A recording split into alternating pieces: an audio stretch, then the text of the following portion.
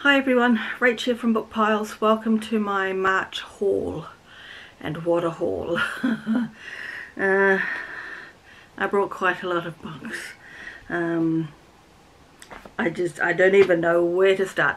I've got a list, I've got a list to help me figure it out, and I've got my Kindle open to help me figure it out. So, I'll start with, if you watched my February haul, I talked about getting America's First Daughter, but it hadn't arrived by the time I filmed.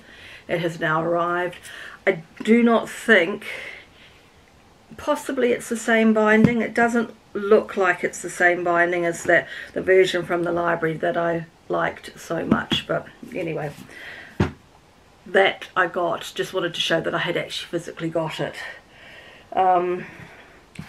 Because I was watching, when I was into this reading that book, I think I watched the Oprah clip where some of Thomas Jefferson's white and black descendants met, and in that program they also had a guy who had tracked down the descendants of the slaves his family owned and wrote a book about it, and that intrigued me.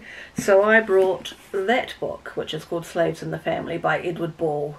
I haven't started to read it or anything like that yet, because that's still got book depository stuff in it. So yeah, this is his account of basically finding today. It was written in 1999, I believe. I think there is an update in the foreword, or foreword. But yeah, it looks interesting if you're interested in that sort of thing. It's a non-fiction, obviously. And also talked about in the same program was another book called Hidden in Plain Sight, and this talks about the secret story of quilts and the Underground Railroad. So that, again, I think I had read Indigo, which is hardly a top-notch book about the Underground Railroad, but still. And it was mentioned in this Oprah program. And so I thought that sounded quite interesting. I've looked at the pictures so far. The pictures don't thrill me, I have to say, in that the pictures don't talk enough about the quilt patches and what each patch meant direction wise and things like that. So hopefully the words will. But anyway, then I brought quite a lot of historical romances. I started out, how will I do this? Let's just take them off the pile.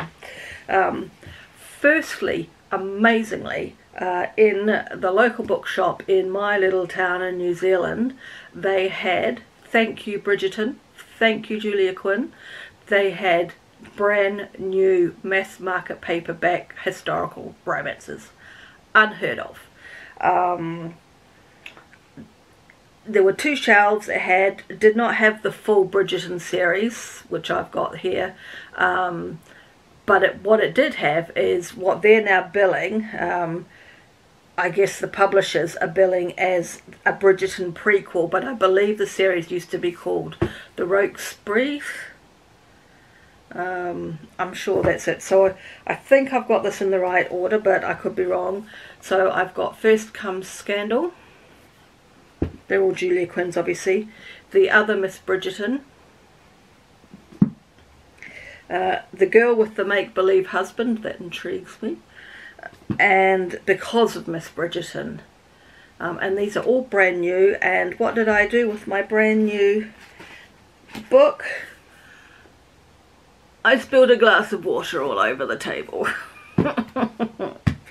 So I'm not going in order of how I brought these. I'm just pulling them off the pile. I had some time to kill between some appointments, so I went to a second-hand bookshop that I frequent that has quite a good shelf of historical romances, and I just pulled off. I didn't have a lot of time, so I actually looked at names of authors rather than the title except one for one, because it jumped out at me as being, this is probably Western-y type. So I got a Tessa Dare, Twice Tempted by a Rogue. None of these, I do believe, have got step back. Oh no, that one does. I got another Beverly Jenkins, Destiny's Embrace. I'm not going to go into what each one is about because it will take too long, and I'm already on half a battery. I got Joanna Lindsay Angel, and that does have a step back.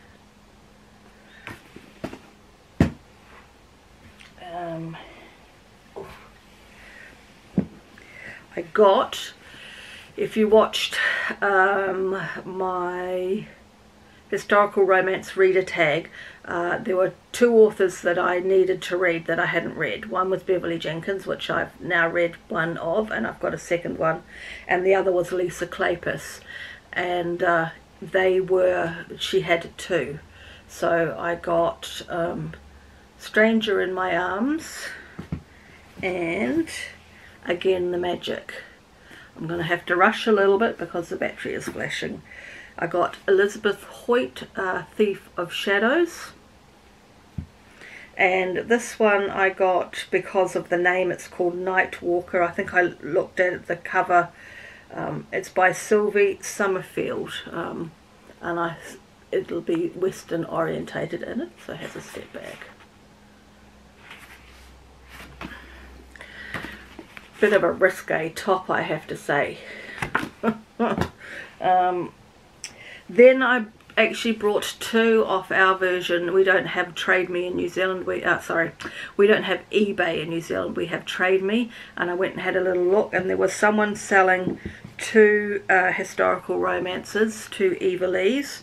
So I got Forever My Love and The Mackenzies, Cleave, and in the parcel when it arrived there was also Susan Enoch's By Love Undone. That pile's gonna fall.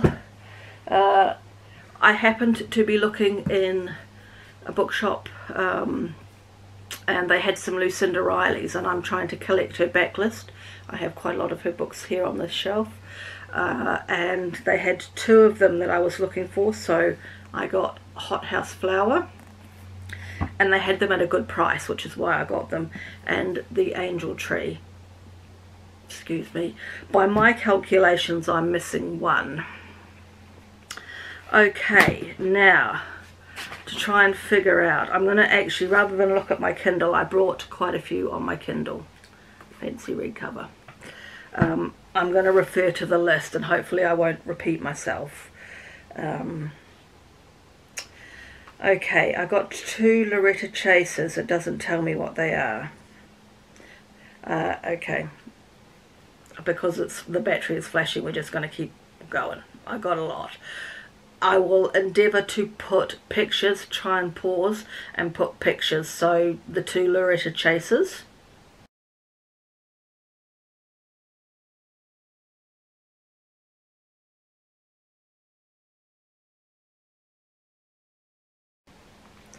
Then I got The Fulfillment by Laverne Spencer.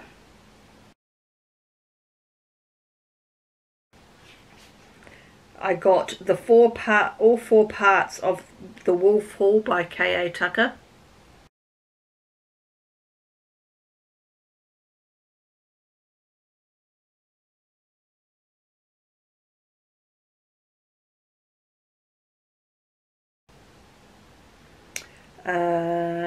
While the Duke Was Sleeping by Sophie Jordan.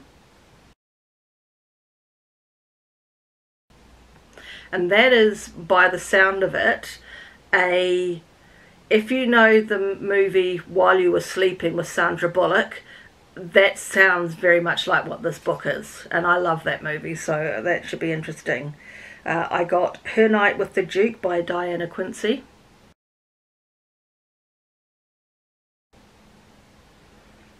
The Three Books in the Castles Ever After series by Tessa Dare. You'll see by the covers.